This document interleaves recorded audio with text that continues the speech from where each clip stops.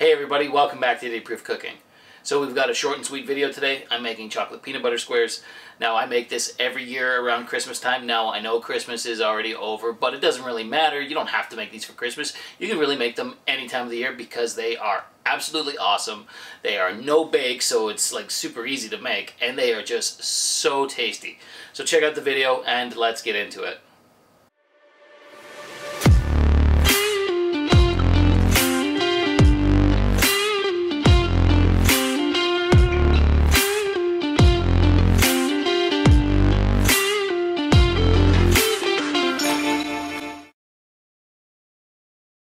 Alright, so let's make some chocolate peanut butter squares, shall we? Now, like I said in the intro, these are a staple piece in my house. I make them every year over the holidays, and now you certainly don't have to wait for the holidays to make them because they come together so quickly, they're so easy, you can really make them at any point in time. So what you're going to want to do is get yourself a large mixing bowl, and into it add 2 cups of peanut butter. Now, I'm using crunchy peanut butter. You can certainly use smooth peanut butter if you want, really whichever one you prefer. Either work, I just prefer to use crunchy peanut butter. Once the peanut butter is in the mixing bowl, get 2.5 cups of powdered sugar and add that in. Next in is 2.5 cups of Rice Krispies. Pour those in as well. And then last but not least, you're going to add in 2 tablespoons of melted unsalted butter. From there, it gets really easy. You're just going to mix this all together until it's combined. Now, I started off mixing with a spatula, and then I moved on to a wooden spoon, and then I quickly realized that how thick this gets. I forgot how thick it gets, and really, it's really tough to mix with a wooden spoon or a spatula. So I just got in there with my hands and mixed it all together until it formed a smooth and consistent mixture. You know, you can muscle through it with a wooden spoon, but it does get really hard with all the peanut butter and the Rice Krispies like just sticking together, so maybe mix with your hands.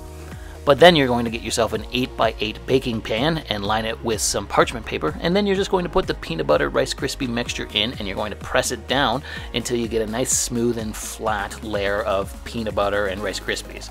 So like that. So press it all out with your hands, make sure it's nice and smooth, and then it's time to move on to the chocolate layer.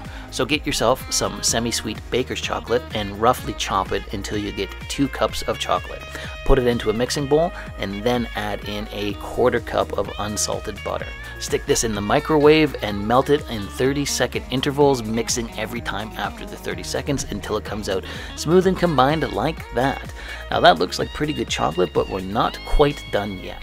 To make the chocolate a little bit more smooth and glossy, we're going to add in a tablespoon of light corn syrup and then a teaspoon of regular old water, and then we're going to mix this all together until it's combined. Look at how smooth and silky that chocolate looks. Oh man, the corn syrup and the water just adds a really nice touch to it. You don't need much, but it'll just make the chocolate so much nicer. From there, just get your chocolate and pour it on top of the peanut butter Rice Krispie layer and smooth it out with your spatula. Like, this is a really easy recipe. I'm sure you can see that. Like, this is no bake, and you get a really delicious chocolate peanut butter square out of this. It's one of my favorite treat recipes, like, of all time. I absolutely love making these because of how easy they are, and they are so damn good. So stick this in the fridge and let the chocolate set for a couple of hours until it hardens up, and then it's time to eat these bad boys. Now, I've let this harden up for a couple of hours. As you can see, it's nighttime now, but the chocolate is hardened up perfectly. So take the parchment paper out of the baking tin, and it's time to go in for a taste test.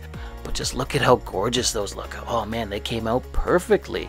So let's go in for that taste test. So I'm just gonna cut myself off a piece here, cut off a couple of pieces because I know Rose is gonna want a piece and Meg's gonna want a piece.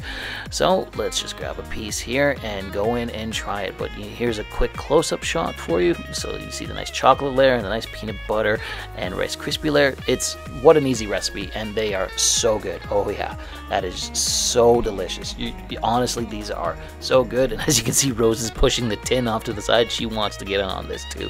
Man, these are so good, and they're so easy. So you should try making these. I think you'll really like them. They are super easy. They're no bake. What more could you ask for? But anyways, that is the end of the episode. I hope you liked what you saw here today. If you did, why don't you drop me a comment, like the video, or even subscribe to the channel. Thanks again for watching Idiot Proof Cooking. We'll see you again soon.